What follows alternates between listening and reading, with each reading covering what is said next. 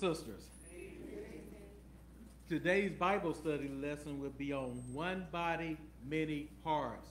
We will come from Romans chapter 12, verses 1 through 13. Let us pray.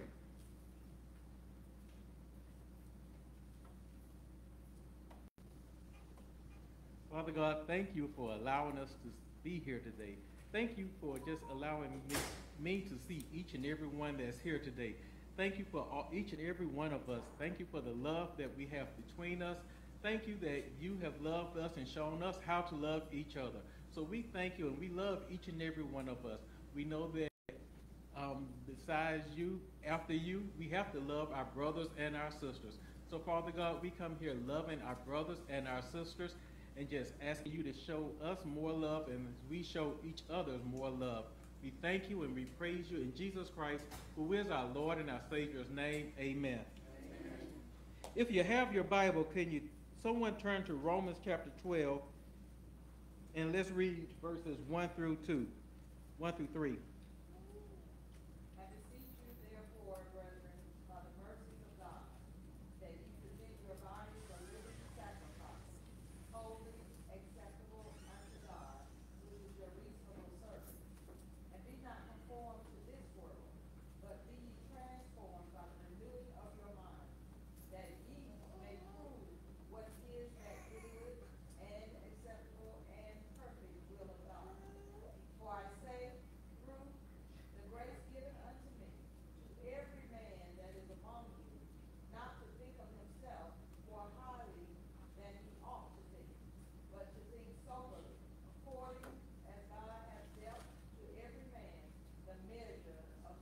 Thank you. We're going to open up with a question. First question is, can being a good person qualify you for presenting your body as a living sacrifice? Can being a good person qualify you for presenting your body as a living sacrifice? I heard some no. Thank you. Go ahead. Because this word is for the believer, the Christian, the one who has confessed Jesus as personal Savior, and then that one that the Holy Spirit has taken up residence in to enable us. But we cannot without the aid of the Holy Spirit. Amen. Amen. Amen. Yes, sir, brother.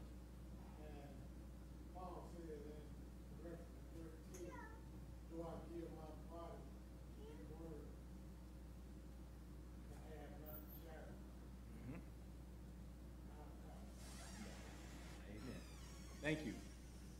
Thank you all. If God had not done what he did for us, there would be no compelling reason why we should now do what he says. However, God has done what he said he would do. Therefore, Paul is not asking for a favor when he says, I urge you, brethren, by the mercies of God. But rather, Paul is insisting on an obligation for those who already belong to God's family. The obligation can only be for the brethren, since the unregenerate person cannot give God his body, his mind, or his will because he has not given God himself. 1 Corinthians 2, verse 11 through 14 says, no one can know a person's thought except that person's own spirit, and no one can know God's thought except God's own spirit. And we have received God's spirit, not the world's spirit, so we can know the wonderful things God has freely given us. When we tell you these things, we do not use words that come from human wisdom. Instead, we speak words given to us by the Spirit, using the Spirit's word to explain spiritual truth. But people who aren't spiritual can't receive these truths from God's Spirit. It all sounds foolish to them, and they can't understand it. For only those who are spiritual can understand what the Spirit means. Those verses was 1 Corinthians 2, verse 11 through 14. Only the redeemed can present a living sacrifice to God, because only the redeemed have spiritual life. An unbeliever cannot do this because an unbeliever is spiritually dead. The unbeliever does not understand the Christian. They live in two different worlds. Yet sometimes the unredeemed still try to present their bodies to God, but their efforts are considered filthy. Romans 8, verse 5 through 8, those who are dominated by the sinful nature think about sinful things, but those who are controlled by the Holy Spirit think about things that please the Spirit. So letting your sinful nature control your mind leads to death, but letting the Spirit control your mind leads to life and peace. For the sinful nature is always hostile to God. It never did obey God's law, and it never will. That's why those who are still under the control of their sinful nature can never please God. The fleshly mind is always at enmity with God. The flesh can never please God. No matter how many good works a person might do, the unredeemed person cannot make an acceptable offering to God. The unredeemed cannot present their bodies to God as a living sacrifices because they have not presented themselves to God to receive spiritual life. God is holy, and whatever works are not born from God's own Spirit cannot satisfy his holiness. But to those who have presented themselves to God, Romans chapter 8, verse 9 through 14 tells us, but you are not controlled by your sinful nature. You are controlled by the Spirit, if you have the Spirit of God living in you. And remember that those who do not have the Spirit of Christ living in them do not belong to him at all. And Christ lives within you. So even though your body will die because of sin, the Spirit gives you life because you have been made right with God.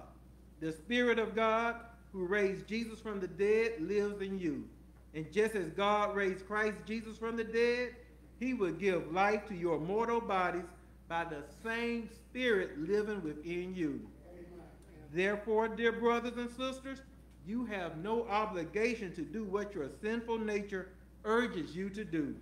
For if you live by its dictates, you will die.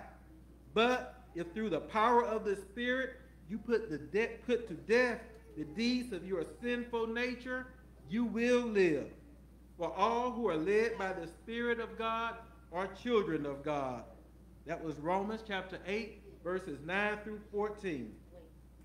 When we think of the mercies of God, we should understand that the greater our understanding of what God has done for us, the greater our commitment should be. The only things that saves a human race lost in sin is the mercy of God. Grace is often defined as undeserved mercy, and the gospel could be labeled the results of God's mercy to sinners. Mercy is that compassion-based response of God to the plight of humans that causes him to forego the punishment for sin that we so deserve and give us the forgiveness that we do not deserve. The mercies of God are reflected in his power of salvation and in his great kindness to those he saves. His mercies in Christ brings us the forgiveness of our sins and freedom from them. Because of his mercies, we have received reconciliation with him, justification before him, confirmation to his Son, glorification in his very likeness, eternal life in his very presence, and the resurrection of our bodies to serve him in his everlasting kingdom. We have received the mercies of divine sonship and of the Holy Spirit, who intercedes for us. In Christ, we also have received the mercies of faith, peace, and hope. Our total commitment to God is based on the totality of his mercy to us. Question: Can a Christian serve two masters? No. Unanimous? No. Romans 6, verse 12 through 16. Do not let sin control the way you live. Do not give in to sinful desires. Do not let any part of your body become an instrument of evil to serve sin. Instead, give yourselves completely to God. For you were dead, but now you have new life. So use your whole body as an instrument to do what is right for the glory of God. Sin is no longer your master, for you no longer live under the requirement of the law.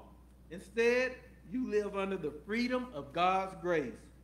Well then, since God's grace has set us free from the law, does that mean we can go on sinning? No. Of course not. Don't you realize that you become the slave of whatever you choose to obey? You can be a slave to sin, which leads to death, or you can choose to obey God, which leads to righteous living. That was Romans 6, verses 12 through 16. For the Christian, presenting your body to serve the old master is completely illogical. They just don't go together. If you are a Christian, you don't serve your old master. And at one time, you did have an old master. Regardless of what you may think or what the world may think, all of us have had an old master.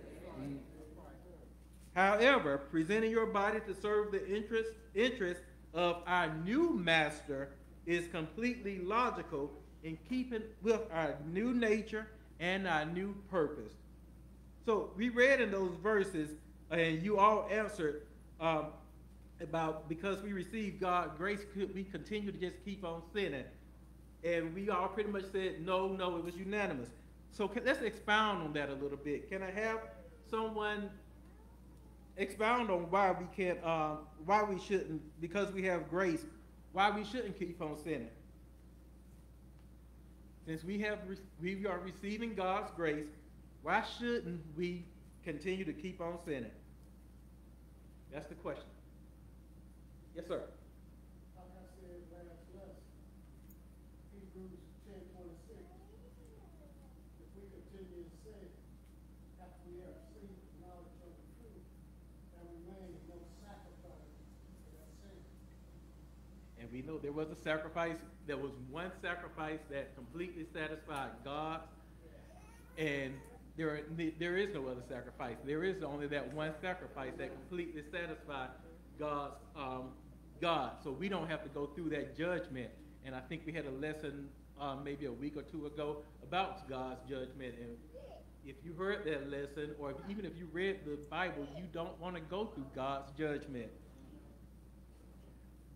Anybody else?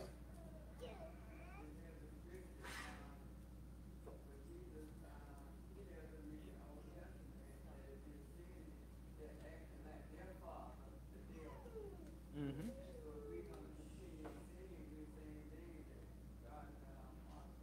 Amen. Yes. The question is also answered in Romans chapter 6, beginning with verse number 1. What shall we say thee? Shall we continue in sin that grace may abound? God forbid. How shall we that are dead to sin live any longer therein? We are new creatures in Christ Jesus. Amen. So, going back to your very first scripture, Romans 12, be transformed by the renewing of your mind. The more we learn God, and we learn His character, we are being conformed as we apply His word to the image of Christ. Amen. We know He is sinless. Amen. And so as a Christian, we should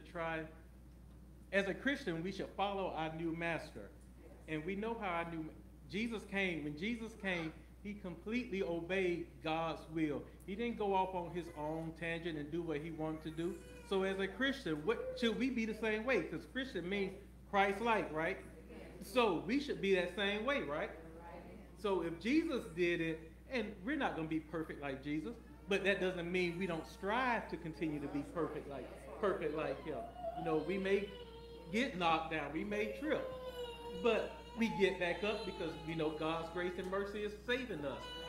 And we have witnesses that are watching us, and the world wants to see us knocked down. They like, oh, he knocked down. I knew he couldn't do it. Sometimes when we see people come into the church and we say, some people may say things, not us, but some people may, look what the cat dragged, look whatever the saying is. I can't believe they came into church. But we shouldn't be that way, because we got dragged in too. All of us got dragged in. Amen. That's right. Yes. And that's why he instructs us to study. Mm-hmm. Yes. Say your word. If you don't say your word, we're going to gradually drift back into the word. Amen. And as you say that word and you study that word, and God reminds you what he did to the people in those days and their consequences, and we're reminded of our consequences. Mm-hmm. He said he ain't not changed. If he did it for them, if he punished them, he's going to punish them. If he blessed them, he's going to bless us. Mm-hmm. And even if we don't see the blessing right now, sometimes our blessings are for our children, for our grandchildren, for those. I know we all have heard of I had a praying mother. I had a praying grandmother. And even though the child may not have came to Christ during that parents' or grandparents' time, because that child has that remembrance to go back. My grandmother prayed for me. I know what she was doing. I know what I was doing was wrong. My grandmother prayed for me, and they give themselves. So they are now able to testify as a living witness, to give their bodies as a living body, as a living sacrifice.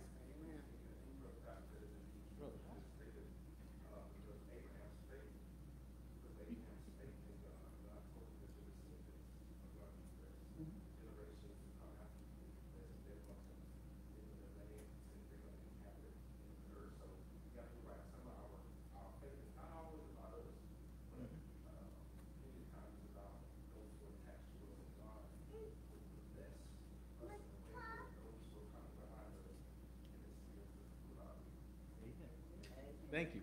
Amen. Yes, sir. Brother teacher, that's why it's so important that we do not prejudge that individual that's coming in. Because God only knows what word is going to be given. Mm-hmm. And that word might just be for that individual. Mm-hmm. To save that one lost soul. Mm-hmm. Thank you. And I'm going off script, so we all good going together. But so this question, and I know it's going to be a unanimous answer, is there one sin better than the other or worse than the other? As far as in God's view, sin is sin. So the person that comes in that may be whatever type sin, we all have sin, right? That's what the Bible tells us. All of us have sin.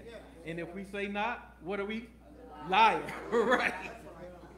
So we shouldn't be judging others. You're right. And what's the scripture? It's like judge. Oh, I can't remember the scripture. Judge not. Right. And who wants to be judged? Who wants Jesus to judge them? Jesus has already told us what we should do, and he's already told us in the scriptures. Some will come and say, didn't I do this? Didn't I do this? Didn't I do that? And what is he going to say? Depart from me. All right. All right. Yes, sir. Oh, you're just stretching. All right. So, I can say that the Bible also tells us the tares and the wheat will grow together. We don't know who is who. So we got to leave that to God. And be thankful that we still have the time that the tares and wheat are growing, that they can, some of the wheat can become wheat. Some of the tares can become wheat. Because God could have cut us off at any time. And we all were not sheep. All of us have been goats at some time. All of us have been tares at some time.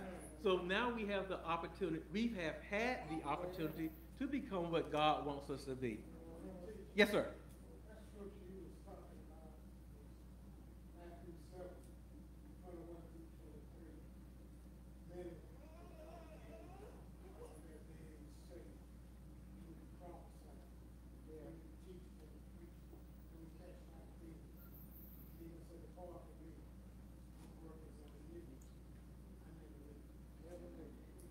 wants to know? Who wants to be there? You think, oh, I gave my tithe. I taught the lesson. I was in the pulpit preaching. I was the best deacon. I was the best singer. And all this you have done. And, you know, Jesus tells you, depart from me. Because the only thing, I want to say, yes, go ahead. And it's not no small sin. A small sin is just as bad as a big sin. Mm-hmm. Man, look at it like, you know, Unless you say all sin in God's eye, yes. all sin is sin. The man looks at it as, yeah, that's just a small thing. Man doesn't have a heaven or a hell to put you in, too. Any others? Thank you. Presenting your body as a living sacrifice is the key to victory and joy. Most people try to get all they can from God, but the key to satisfaction and happiness is to give yourself and all that you are and all that you have to the Lord. We must offer our bodies as to the Lord as a living sacrifice. Under the old covenant, a sacrificial animal was to be without spot or blemish. Sacrifices of dead animals are no longer acceptable to God because the Lamb of God has been sacrificed. Because Jesus Christ has already made the only sacrifice that the new covenant requires, all that remains for the Christian today is the presentation of themselves as the living sacrifice. We must be willing to sacrifice. Well, this is a question then. What must we be willing to sacrifice? Let's give some examples. What must we, as we walk through this daily life, be willing to sacrifice? Our pride. Our pride, Our life. our life, time, our will. What if my hopes are, I'm 5 years, I'm going to do this, I'm going to retire, I'm going to have $1 million retirement income, I'm going to just chill. Do I have to be willing to sacrifice that for the God? Yes. All right.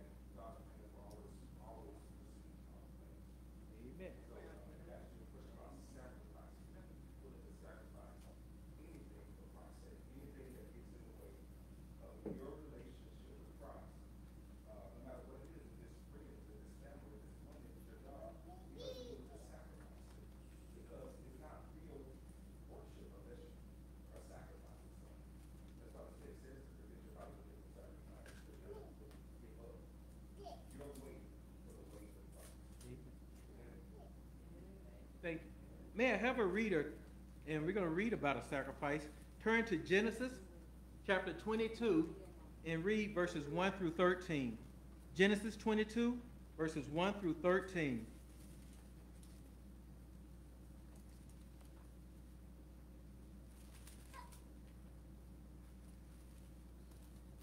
Genesis 22, verses 1 through 13.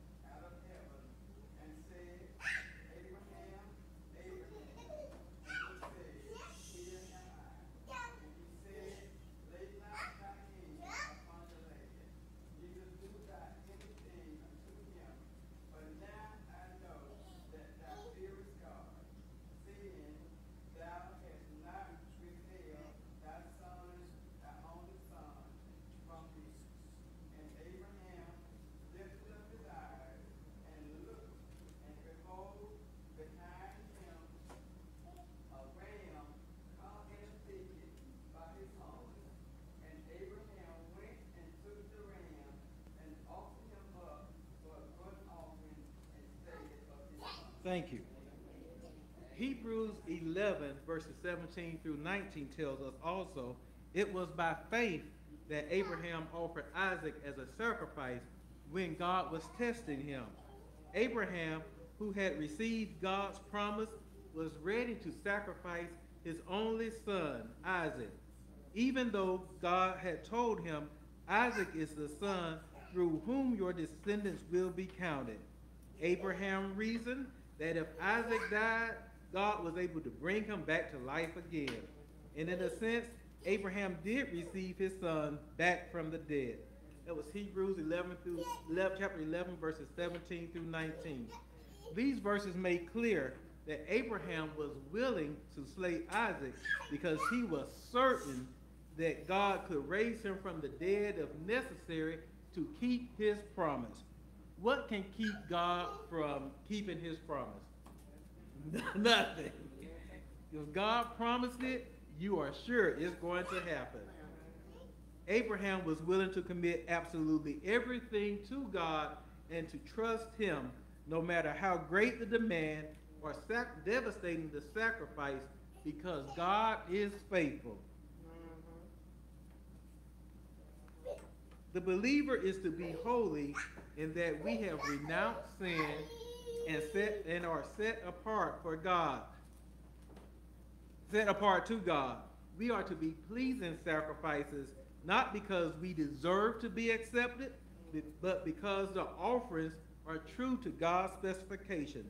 The call to total commitment applies equally to all. Correct?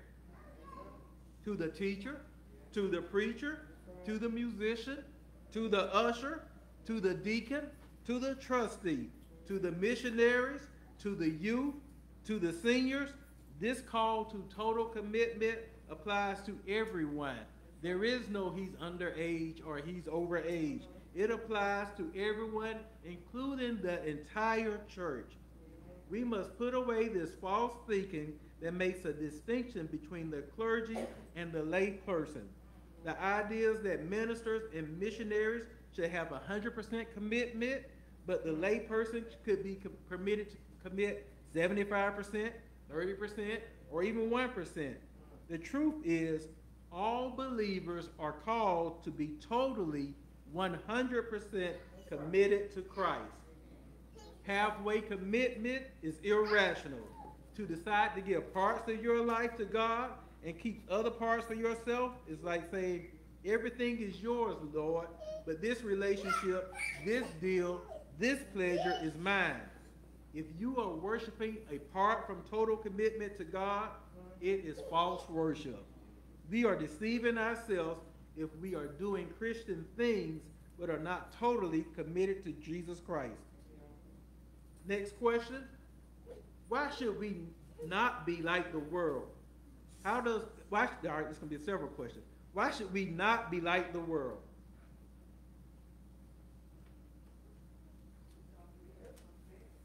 Yeah.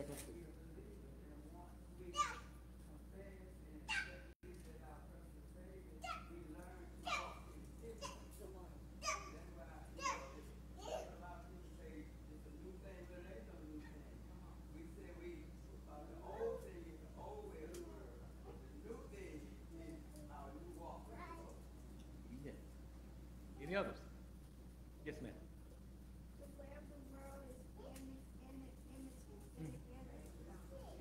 Amen. Also, Romans 12, verse 2 tells us, and be not conformed to this world, but be transformed by the renewing our mind. Letting us know we can't be worldly and Christian too. We can't serve two masters. Amen. Thank you. Yes.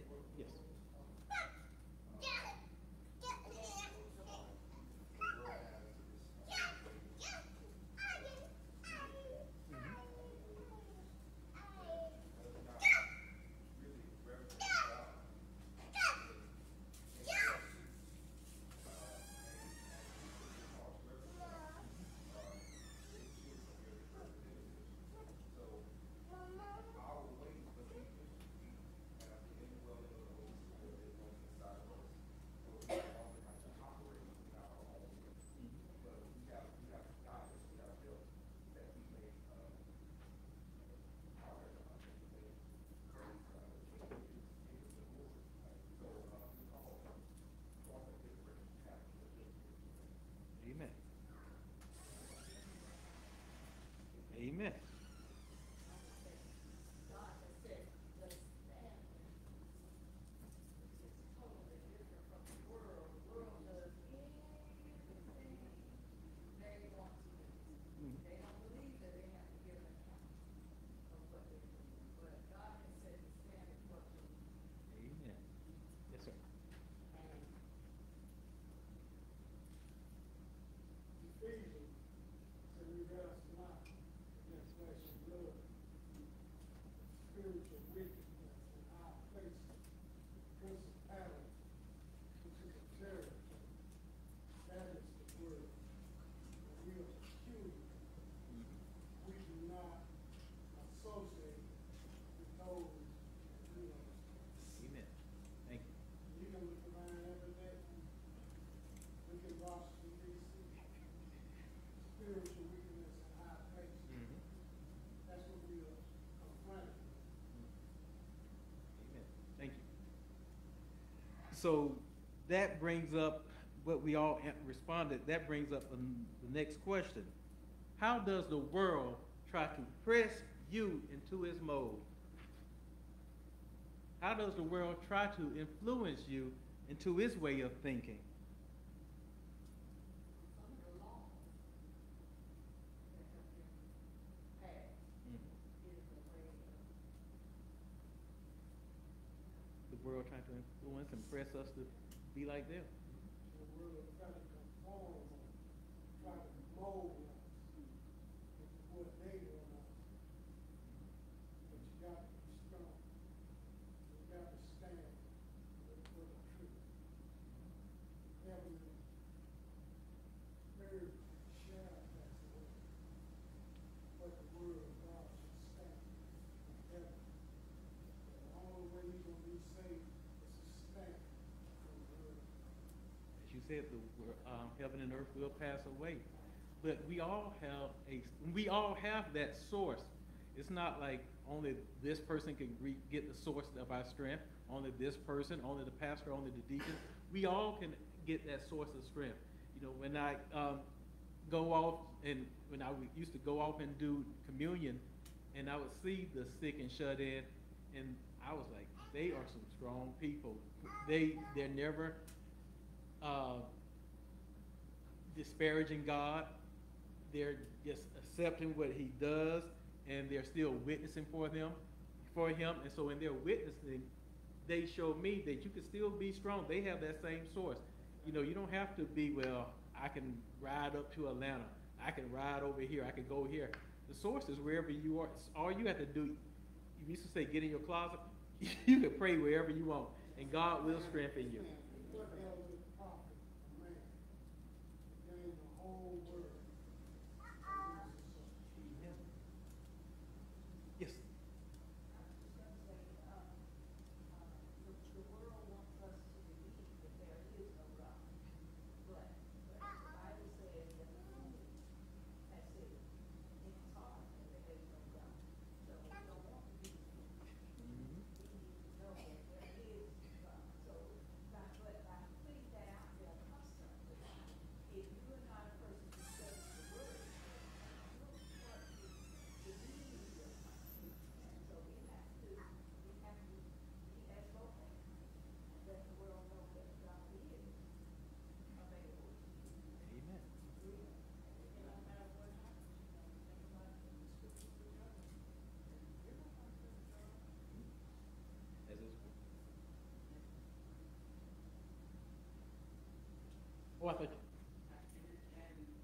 And our Christian walk, we learn as Christians that the world will still have us to participate and go places and do some of the things that they do.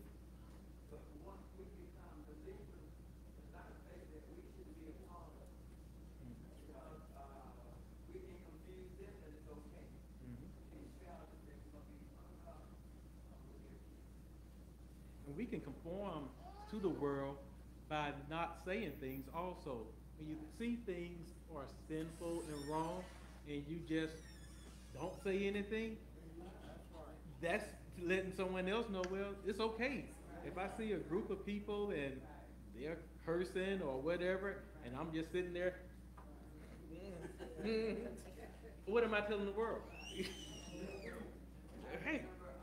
Pastor Hilton sat in on one of our membership meetings, and we were going on to this, we said, congratulations to unwed mother. He went on and he said, don't take it the wrong way. He said, but when you're out of order, when you congratulate an unwed mother for having a child, you talk to them and let them know that that's not an act that God is pleased with. And a lot of times now you see young ladies that pray, they kind of got away a lot. The first thing you holler, congratulations. But that's not a congratulations. Right. So it's not God. Amen. But the job is still a blessing. Yeah. Thank you. Yes, sir, brother. I'm gonna teach you, my mind goes back to Galatians second chapter, but Paul rebuked Peter because when they came down from Jerusalem, they even persuaded Barnabas, the encourager. They persuaded him to go that way. That's why we got to be strong. If you believe in what you believe in, you got to believe that you just have to believe by yourself. Amen. Because God knows who is right. That's right. God knows who is wrong. So you stand your gun. And the good thing I like about God is if you don't know, he says ask for wisdom. He'll send you a spirit. He'll send his spirit to you. And when we were in the world, I'll use myself. When I was in the world and I was planning to do wrong, it wasn't like God didn't tell me, you know what you're about to do. I hadn't told anybody I was going to do wrong, but you know what you're about to do is wrong. He sent his spirit to tell me what I was about to do was wrong. So I have no excuse. If I didn't repent, I have no excuse when I come to God and he said, well, I didn't know I was wrong. I didn't know what I was going to do was wrong. Oh, no. He sent his spirit to tell me what I was about to do, what I was planning to do. I may have been planning the next 5 minutes, the next day or two, the next week or two, next month, but what I was about to do, God told me, you're wrong. That's right. I'm glad he lets us repent of our sins. Yeah. Yes.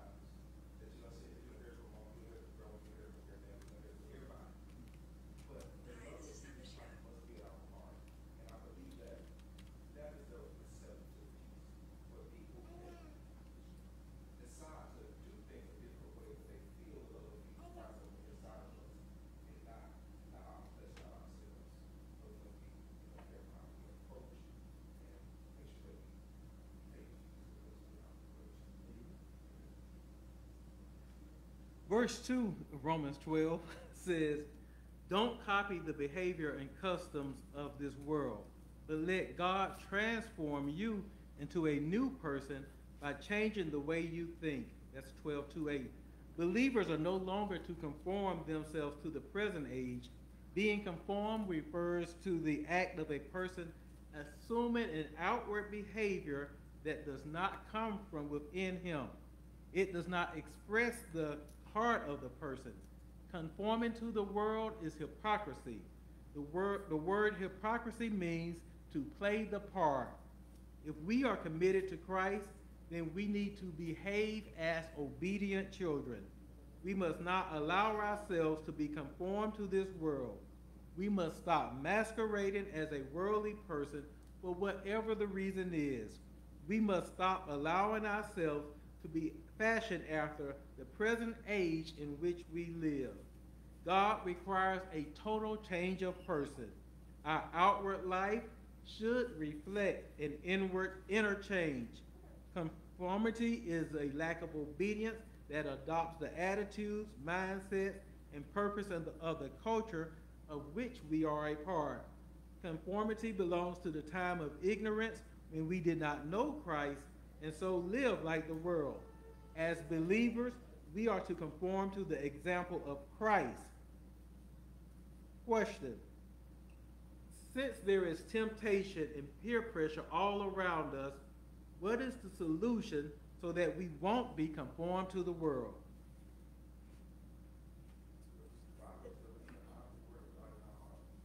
Out the word of God in your hearts.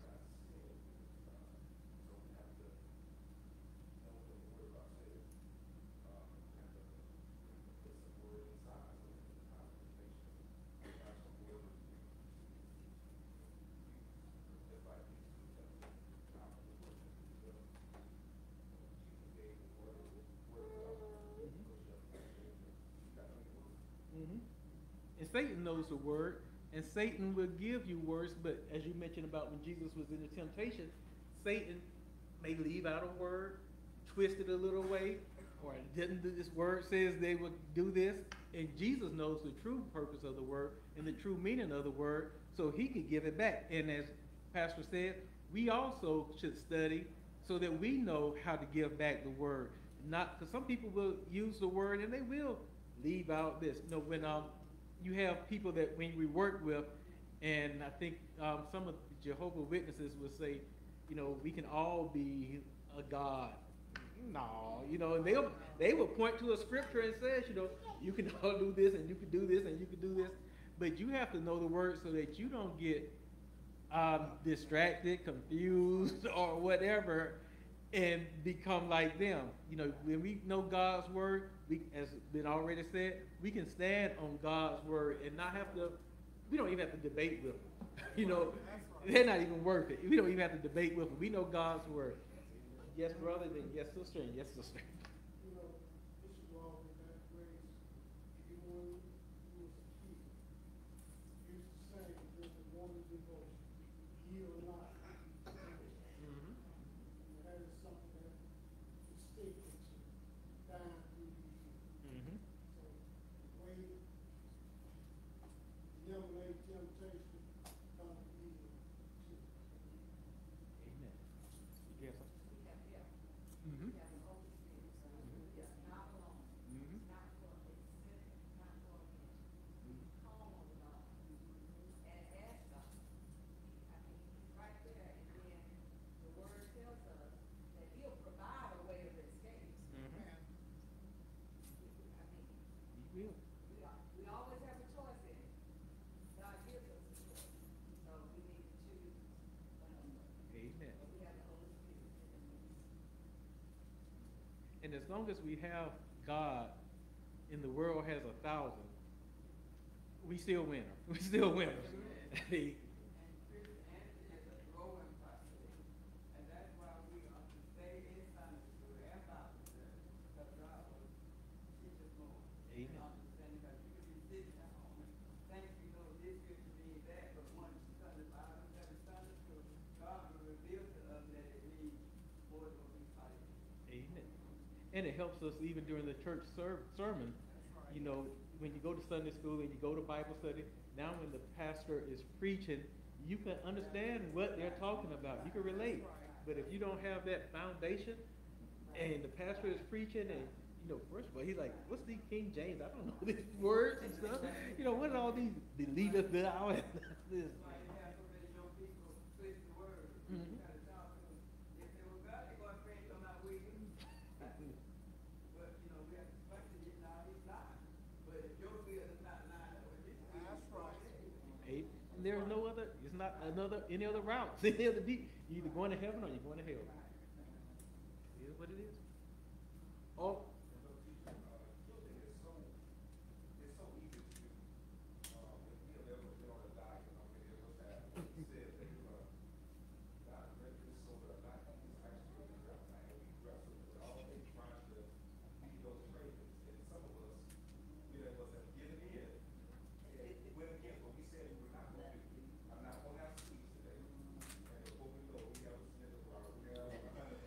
Reese's cup.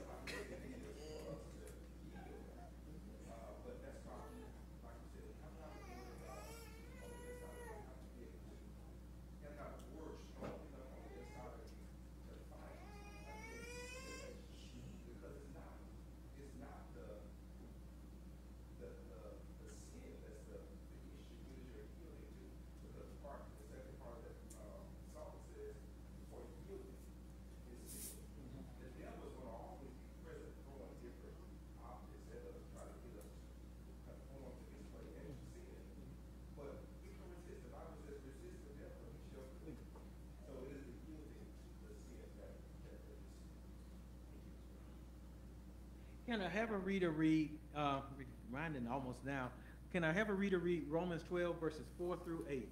Romans 12 verses 4 through 8. For as we have many members in one body, and all members have not the same office, so we being many are one body in Christ, and every one members one of another.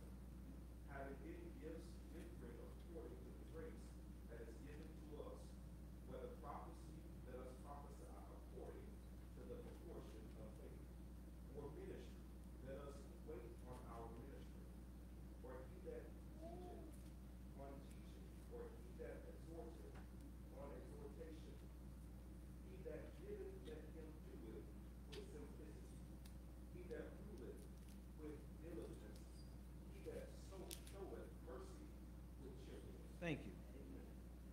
A basketball team may have 12 to 13 members on the roster, but only 5 of them are going to play at a time. If all 5 decided to be the center, then the team would have no unity and no effectiveness. True unity arises when each team member is willing to play the specific position assigned to him. In thinking of the body of Christ, are there any parts that are greater or more important than others? No. All right. In the spiritual organism that is Christ's church, every part is critical to its proper functioning. 1 Corinthians 12, verses 12 through 26, for as the body is one and hath many members, and all the members of that one body, being many, are one body, so also is Christ. For by one Spirit are we all baptized into one body, whether we be Jews or Gentiles, whether we be bond or free, and have been all made to drink into one Spirit. For the body is not one member, but many. If the foot shall say, because I am not the hand, I am not of the body, is it therefore not of the body?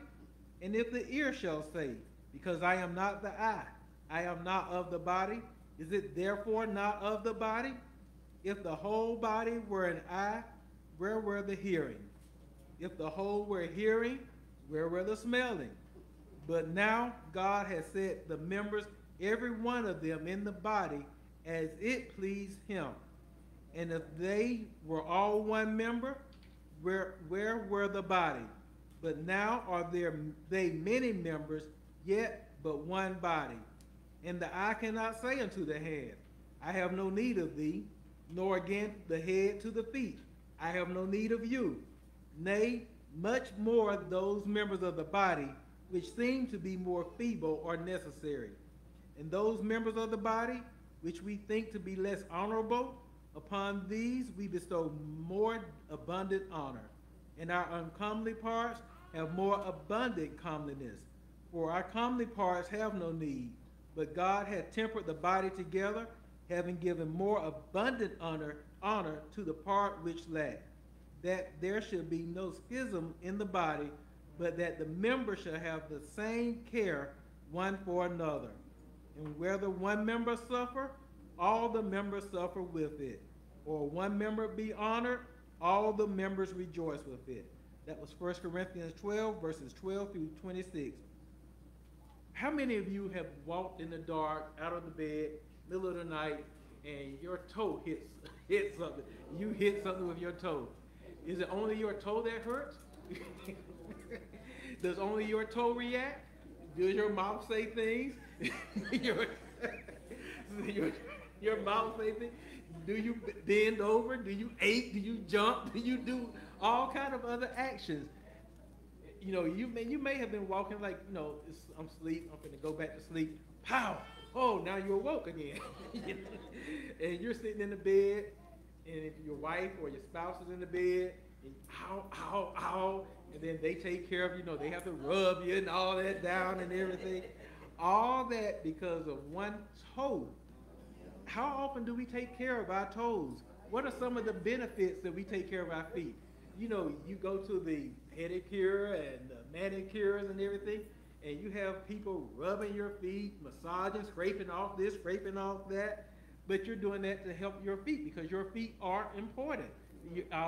But you know, no one, well, I was going to say no one goes around and say, let me look at my eyes, make sure my eyes look good, make sure my ears and all that. But those are what we consider most of the time the most honorable parts, but let your foot get to hurt, let your toe get to hurt, and you would know what the most honorable, you would know what honorable parts means. God has arranged the human body so every part is important to every other part. In the same way, the body of Christ is composed of one body that depends on all the members functioning together to work. Yet at the same time, each member performs a different task. If any of the parts of the body try to function other than the way it was intended, the body is crippled. All of us are meant to form one body, the church, and to work together in unity to function as the church. Individual believers are to see themselves connected to and belonging to one another. Spiritual pride is the enemy of true unity in Christ. The attitudes that says, I am a better Christian because I know my Bible better than you, or because I have been in church longer than you, is the world's attitude. The Christian attitude says, I need you and you need me because we belong to one another in Christ. Romans 6 verse 4 through 5 says, for we died and were buried with Christ by baptism. And just as Christ was raised from the dead by the glorious power of the Father, now we also may live new lives. Since we have been united with him in his death, we will also be raised to life as he was. And I am out of time, so I'm going to give any closing comments from the... Yes. We have to remember, too, that God is a no respect for person.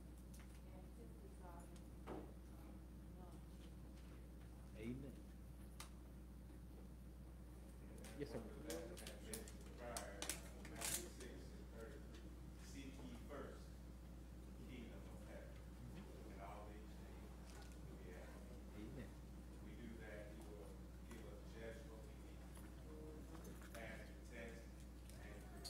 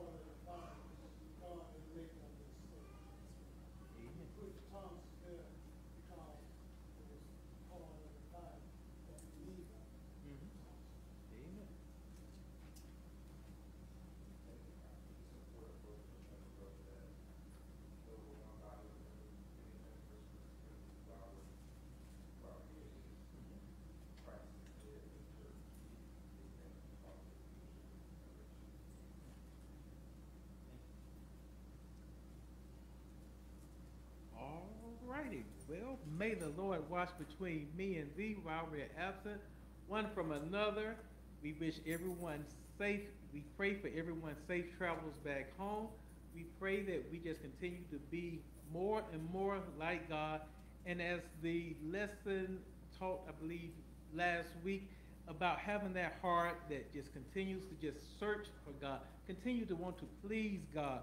We want to have a heart not like David, but have a heart like Jesus Christ. Amen. We want to be seeking Jesus always. We want to make sure, is God offended by what we do, or is God pleased by what we do? We want to go share out to the world. We don't want to just keep it all to ourselves. We want to be able to go shout to the world outside of these walls and just let them know God is alive. He is going to come back and judge. And there is a way right now. You only have this way right now to escape that judgment. We thank you and we praise you in Jesus Christ, who is our Lord and who is our Savior's name. Amen.